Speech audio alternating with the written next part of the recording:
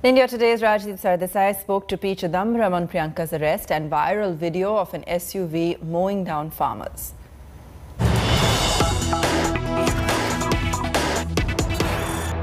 And joining me now is senior Congress leader Mr. P Chidambaram. Appreciate your joining us, Mr. Chidambaram. Your reactions to the news that's come in that Priyanka Gandhi has been arrested for attempt to disrupt peace under the IPC. They have made an illegality worse. They have compounded the illegality.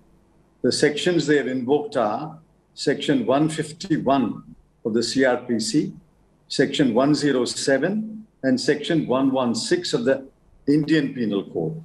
So they have finally admitted the arrest was under Section 151. If you arrest a person under Section 151, you cannot keep the person beyond 24 hours. They have kept her for nearly 36 hours. That itself is illegal.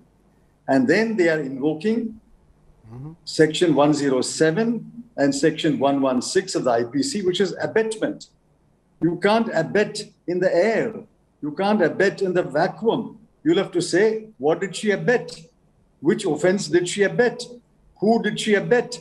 Nothing is stated. You simply throw a charge of abetment because under 151, there's no charge.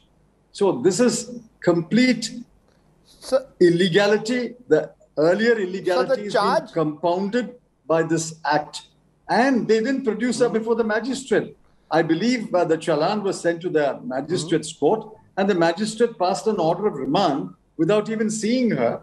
Under Section 167, a person can be under detention for 24 hours, and if the investigation cannot be completed in 24 hours, the person shall be produced before the magistrate, who may pass an order of remand. But without even seeing the person arrested, how does the magistrate pass an order of remand? This is, UP is worse than Alice in Wonderland.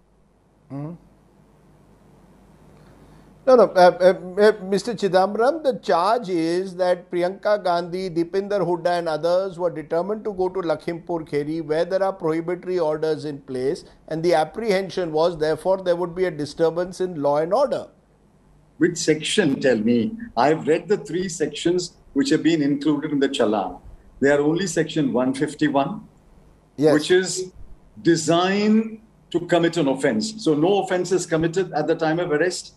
Even the police officer does not say that any offense has been committed at the time of arrest.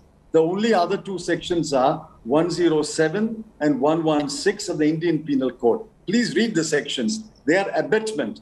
I ask myself, abetment of what? Abetment of who? You have to say that. Without that, how can there be a charge of abetment? It is abetment can't be the FIR.